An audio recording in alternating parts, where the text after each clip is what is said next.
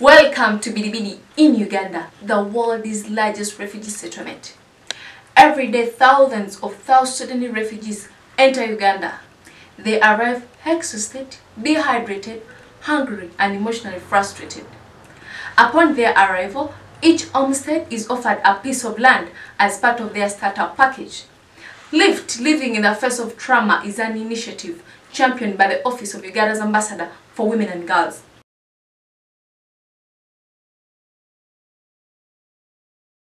Since 2016, LIFT has guaranteed sustainable livelihoods of 239 refugee women who can now independently afford with their families 3 meals a day without food aid from the World Food Programme.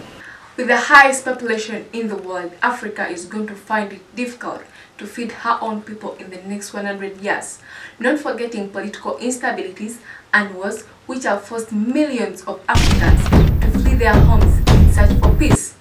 And as they clear bushes, forests to create settlement in their host communities, they pose a serious threat to the environment and food security on the continent.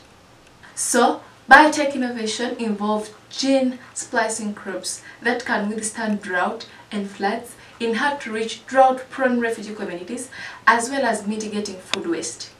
So, girls from selected universities across the world in the global girls movement will work together with the refugee women and girls in the world's largest refugee settlement, BidiBidi in Uganda, to rewrite the narrative and change the future of migration by innovating and investing in food production and rural development. So, this innovation will prove that migration has the ability to change the economic growth and improve food security and rural livelihoods, that is advancing countries' progress in achieving SDG number 2, which is to achieve zero hunger by 2030.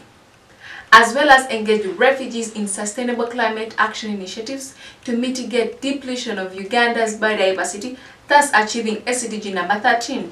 People are burning them. They're destroying, they're causing global warming. Wait, I had someone from this side ask who has that time. I want you to put yourself in their shoes. You had rather stay here stuck in that tent and starve than go around looking for bottles and plant your own food and eat it.